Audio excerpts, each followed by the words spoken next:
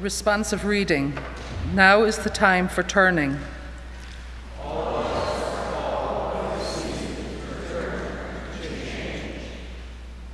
For leaves, birds, animals, this turning comes instinctively.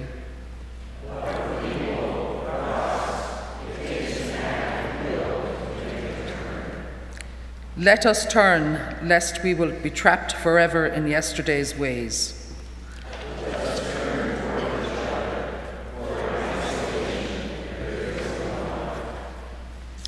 Good morning. I'm Marie Maher-Penny. And I'm Judith Keenitz. We co-chair Fountain Street Church's Women's Association, which began in 1890 and which has played a significant role in the church for many decades. All women of the church are considered members of, and men are also welcome. Because we no longer request dues, we are doing more fundraising to cover the costs of our ongoing projects, of furnishing and maintaining the kitchen, coordinating memorial receptions with the help of the districts, and financially supporting projects of other church groups. We are a working group, and we want to first give you the dates of our 3 fundraisers for this church year. A sale of art, antiques and collectibles on Sunday, October 19th. Our annual Trinkets and Treasures sale on Sunday, December 15th, and an Irish soup lunch complete with Irish music on Sunday, March the 15th. I was raised in a fairly conservative Lutheran tradition, and for the first 2 years of my college experience at a Lutheran liberal arts university, I planned on going into religious youth leadership training. Several years ago, I retired from 27 years of college teaching for a total of 34 years in public education. I was raised in a small village in Ireland and attended Catholic church. I moved to San Francisco when I was 22 and lived there for 12 years, during which time I met my husband Lance. We married in Ireland and lived there for 7 years, running our family pub. We moved to Grand Rapids in 2006. I came to this church as a single mom with a 4-year-old son in the mid-70s, and I've been a member here for over 30 years. And I married into the Penny family that has been active in this church for almost 60 years. Fountain Street seemed a natural place to raise our 3 girls, ages 11, 9, and 8. Our children were or are being raised in character school. My son and daughter-in-law, who live in Washington, D.C., are raising my grandchildren, ages 7 and 5, as free thinkers. Our children are being raised in character school with welcoming hands, loving hearts, and open minds. I observe in everyday experiences that they practice what they learn. One of their favourite parts of character school is the community project done monthly on Social Action Sunday. Here at Fountain Street Church, we come from many different religious traditions, backgrounds, beliefs, and non-beliefs. We believe that doubt and belief are free to work together. To find and be who I am in an ever-increasing, complex, stressed world and nation is almost overwhelming to me. But in this place and in this community, I find a space to carve and create a life that makes a difference.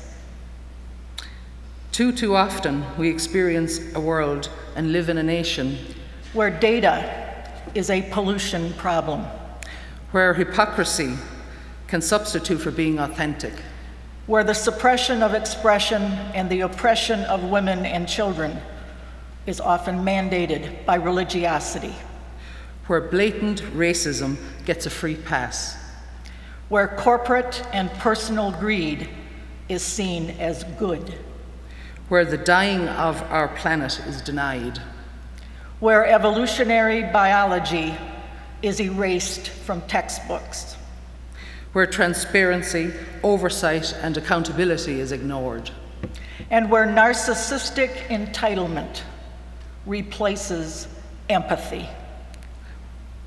We do not want this kind of life for our children and our grandchildren. We want them to feel free to think realistically, to feel humanly, to work for social justice and the common good, and to find hope and the magic in the heart of the universe. We want this for ourselves as well. We find that hope in this church community, and we work to sustain that hope. If you are here for the first time, perhaps from visiting us during Art Prize, or you are a sometime visitor, a new member, or a long-time member, welcome to Fountain Street Church. Thank you.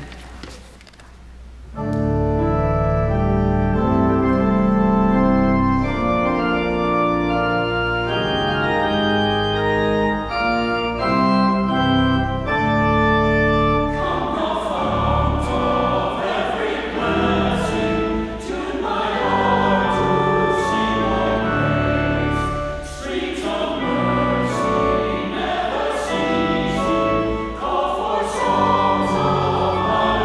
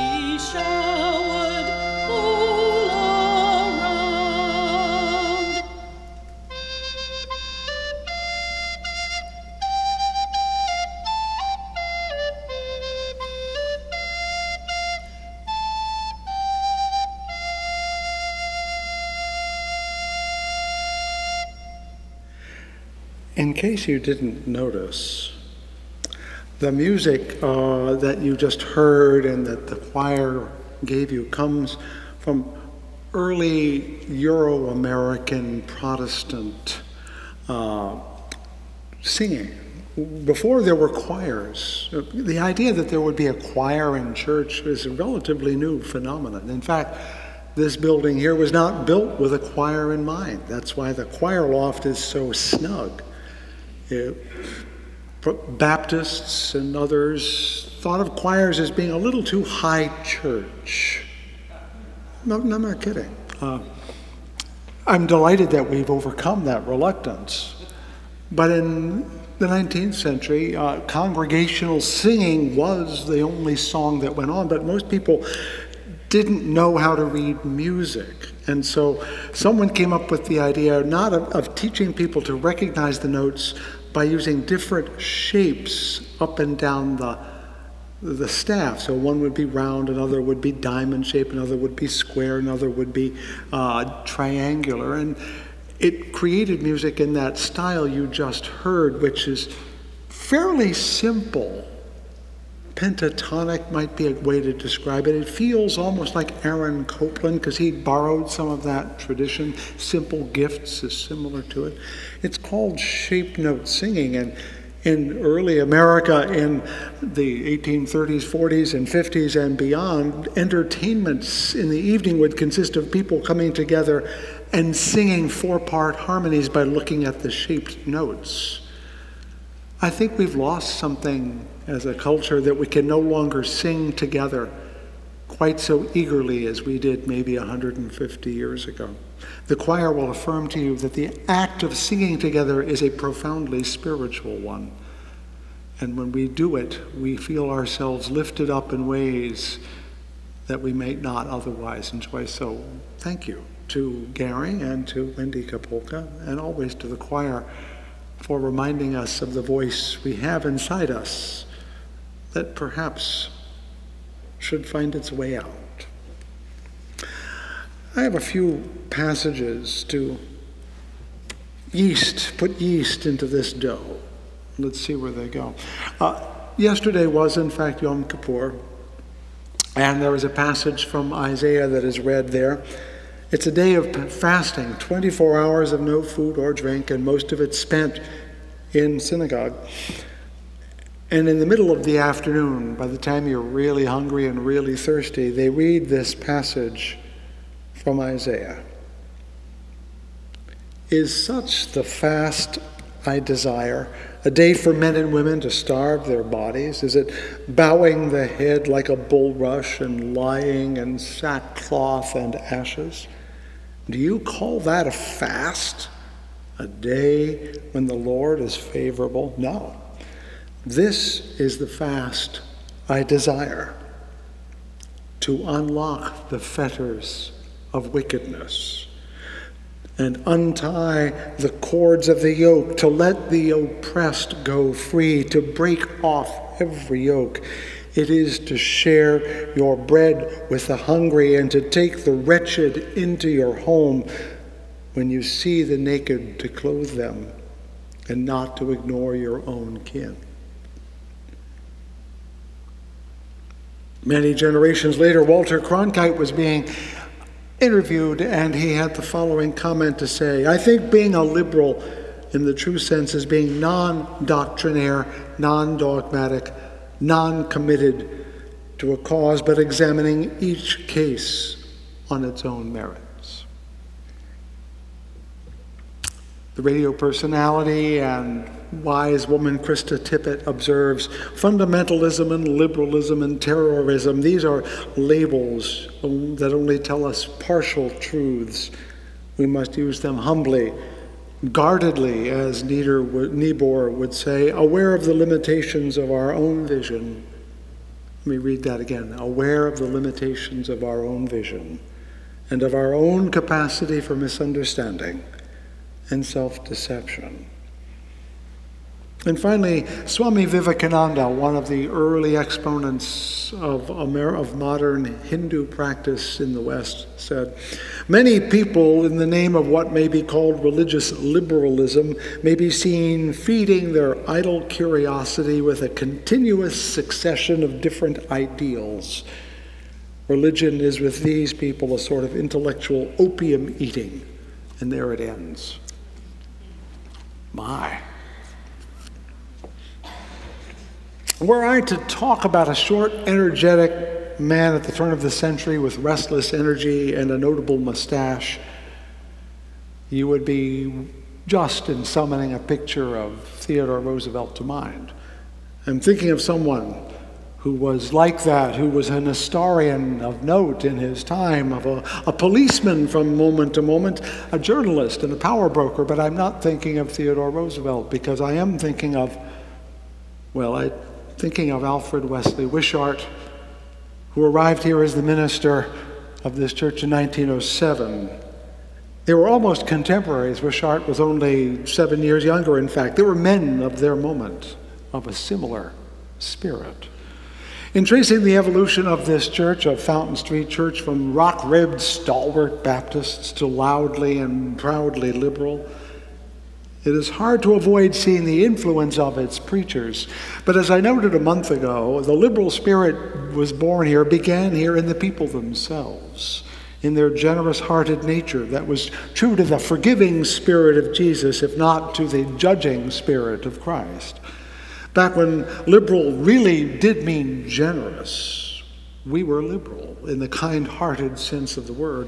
And when John L. Jackson arrived, saying that we must extend our heart beyond our immediate circle of kin to those who are oppressed, to those who were hungry, to those who were naked, we did that too. We became liberal in the sense of liberating those who were imprisoned by poverty and ignorance. And then John Herman Randall arrived, questioning the religious dogmas of the past and saying that they were inadequate to the stormy present, and we were ready to take on the last meaning of liberal, to deliberate, to think anew about what most would consider to be received in unchangeable truth. By the time John Herman Randall had left, there were three kinds of liberalism at work in this place: that generous-hearted kindliness that forgave the flaws of others, the foundation of all liberalism, in my opinion. The liberational liberalism that saw the plight of others as being something we should work to relieve. And finally, the intellectual liberality that questioned all the received dogmas and asked if they were still adequate. So in 1907, when Wishart arrived, Fountain Street Church had literally been reborn 3 times. People say that, when they ask about us, "Are you Christian?" And I say, "I don't know. What do you mean by Christian?" And they say, "Well, have you been born again?" And I say, "That happens to me every blessed day." But the church itself it gave birth to itself almost 3 different times.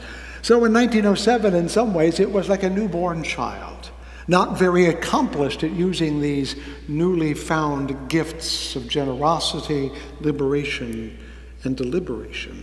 And Wishart would be the one to put us through our paces, to create the institution that housed the heart. This is where his Teddy Roosevelt nature flourished. And yes, they are similar people. He was, like his predecessor and predecessor before that, a graduate of the University of Chicago Divinity School, a hotbed of heresy even in 1890. And he applied his zeal not only here but in churches back east where he began. He fought against corruption and gambling and prostitution and government graft. He even convinced some members of his church in Trenton to buy him a newspaper so that he could write thrilling editorials against the political machine. Between social campaigns, he wrote books, including a short history of monks and monasteries that you can still find on Amazon if you wish to buy it. He continued his muscular habit here as well, beginning the long, illustrious series of great speakers. He debated Clarence Darrow in this space, not in this church, the other building was present, but on this ground. And Winston Churchill came here at his invitation between his bouts of fame when he was persona non grata in England, but it saw what was happening overseas. Philip Buchan, a member of this church for many years, wrote the author of our church history. You can find a copy, if you ask me, in the office. He focuses on Wishart's doctrinal liberalism, which was novel, I have to admit. But my predecessor, David Rankin, who also wrote about these ministers in his small series, was more influenced or more taken with his influence over institutions. Wishart knew how to influence men, and I mean that in the good old boy sense of the word, that he knew who the power brokers were and he knew how to influence them, and he liked doing that. He liked being a mover and shaker. He knew how to organize people to do things. He was a sleeves rolled up sort of fellow that the church had not seen before, for whom the institutional mechanisms of the church were to be strengthened and used. Wishart, by example and encouragement and sometimes sheer determination, made this church into a liberal institution and not just a place for liberal conversation. By the time Wishart died, and he died while serving this church, this was both the most liberal and the most prominent Protestant church in the city. No small accomplishment to make it that different from others and also that desirable for the important people to attend. Now I want to back up a little bit. Not from the end of his ministry to 1914, just because that would be 100 years ago and also the anniversary of the Great War that broke out.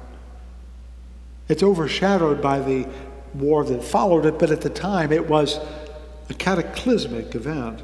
And Wishart enlisted, many ministers enlisted in the First World War. And they went off overseas or served here, something we can scarcely imagine today. That world that he lived in seems so far away now. When ministers could take 6 months leave to go serve in the armed services, remarkable. But at that moment, especially after the war when the Allies prevailed, it appeared for that moment that democracy and progress and science, all the things liberals love, were triumphant. Fountain Street Church was then a brand new building with an enormous steeple or bell tower. As Europe smoked in ruin, America was growing like crazy, and big downtown churches were influential and their pulpits rocked with thrilling preachers promising a world transformed. This was the beginning of the American century, and for a few years, the progress of liberalism on all fronts seemed not only possible but inevitable. But of course, a century later, we know that's not true. A dozen years after the First Great War came the Second Greater War. A dozen years after that, African Americans were finally handing down stinging indictments of 3 centuries of racism.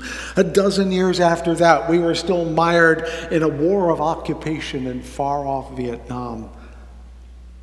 Between 1918 and 1968, 50 years, everything liberalism promised fell apart.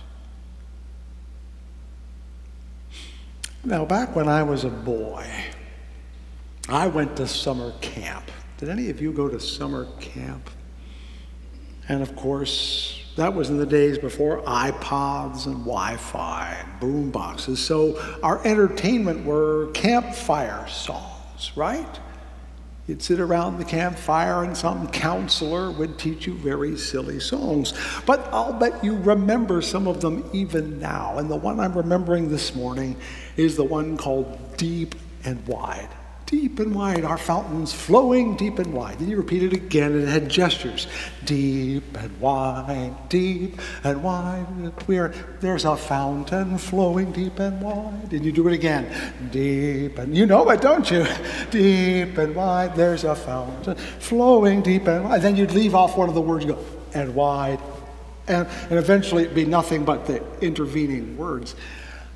And this oddly, it came to mind as I'm thinking about our history. Because I want to know whether or not liberal religion is both deep and wide. The fact that it talks about a fountain seems even more appropriate to us. Yesterday was Yom Kippur, as I noted earlier, the Day of Atonement, a solemn day of confession and contemplation of our never-ending ability as human beings to mess things up. So it's a good time for us to confess. I will confess on your behalf, on our behalf. Liberalism, the liberalism of 1914 failed. It was inadequate to the stormy present. It was, and probably is still, a little too faith-based in its confidence in human nature and in the capacity of technology to deliver us from all of our evils. Franklin Roosevelt supposedly said that a liberal is someone with both feet firmly planted in the clouds. We are guilty of that to some extent, we liberals. It can also be a little too open-minded when, well, as someone said, don't be so open-minded that your brains fall out. Or as Robert Frost observed, liberals are those who cannot even take their own side in an argument. They're so busy understanding the other point of view. Let's confess that liberalism is not the be-all and end-all of ideologies. It has limits and flaws, which I contend are no worse than those of other ideologies. Certainly no worse than the dogmatisms of religion or politics or even dogmatic atheism. I think the real peril is not whether one is liberal or conservative, it's the dogmatic quality with which we hold either one. The allure of a clear, unified system of truth is very real. The reality is wild and woolly and messy and a little bit scary. Who would not want a system that explained everything in nice, orderly fashion? But as the Baltimore cynic H.L. Mencken, no liberal by the way, once put it, for every complex problem there is an answer that is clear, simple, and wrong. That's why I prefer Walter Cronkite's admonition that liberalism in a true sense is being non-doctrinaire, non-dogmatic, non-committed to a cause, but examining each case on its own merits. And yet there is that risk of, on the one hand, on the other hand, until you make no decision at all, you just hem and haw until someone else has made up your mind for you. When I was a young minister among the Unitarians, my family background, 3 generations back, we spoke of religious liberalism. Let me say that again, religious liberalism. And my parents, being grammatical fusspots, made me realize that religious liberalism is wrong because because that means we would be religious about being liberal, the religious being the adjective and liberalism being the noun. And I wasn't religious about being liberal. I was liberal about being religious. It's exactly the reverse. That's why I prefer to speak of liberal religion, because making liberal the adjective modifies the religion part. The virtues of liberality, its generosity, its care, its encompassing, its deliberate quality modify, I would say even mollify the conservative dogmatisms that all religions are prey to. What I'm trying to say, and forgive me because my cold is clouding my head this morning, I need the breadth of liberalism, but I also need the depth of conservatism, the justice of the liberal, but the responsibility of the conservative, the freedom of the liberal to think for myself, and the skepticism of the conservative, lest I trust myself to be infallible. I think we all want those things. We want to be both deep and wide. We want our religion to be both deep and wide. The passage from Isaiah comes, as I mentioned earlier, during the afternoon hours of the Yom Kippur service, after many hours without food or drink, many hours standing in prayer. It's meant to be arduous. And it is intended, when you say it, to impress upon the people the sufferings of those who cannot eat every day, who are in prison every day, who are poor every day, to kindle some sympathy for them. It's intended to impress upon them that holiness is not about pleasing God and being pure and perfect, but about being good and wise with our fellow creatures. No, this is the fast I desire, says Isaiah, to unlock the fetters of wickedness, untie the bonds of the yoke, to let the oppressed go free, to break off every oppression, to share your bread with the hungry. If you are at Yom Kippur services and you're there, it is a humbling moment when you realize how much work there is yet to be done in this world. Sages in the Jewish tradition say that we are supposed to press down upon our egos on Yom Kippur, suppress ourselves, lower and humble ourselves. The holiest day of the Jewish year is a solemn day, one of profound, meaning deep, humility, a word which comes from a Latin root that means dirt or soil. To be humbled is to be pressed into the ground. Dust thou art, and dust thou shalt become. But unfortunately, humility is not popular in church these days. Not anywhere. In fact, we're America. We are confident. We are sure of ourselves. We have self-esteem. We admire leaders that seem to know who they are and where they're going. Churches overflow when the message is uplifting, prosperity, power, holiness. Self-doubt, self-criticism, confession are, well, they're unpleasant, and who wants to go to church to hear those things? And yet, if we want a religion of depth, of meaning and purpose, to feel that we belong to the universe in a significant way, to feel that we have a role to play, it is not by lifting us up to heaven, but by pressing ourselves down to the earth that we will find the depth we look for. You cannot scale the depths, you must go down to the bottom. If we wish to know our true humanity in all its glory, we must claim, demand, and carry our profound humility first. This is the liberal spiritual path. Not one of endless promise and progress, but of constant effort and struggle and self-doubt. That's what we need to complement the breadth of our liberality, the depth of humility. It is a challenge that the liberal church in all its forms is still waiting to embrace. But how do we walk this path, you're asking? What is this path of humility you're talking about? Well, I've run out of time. And the answer is not short.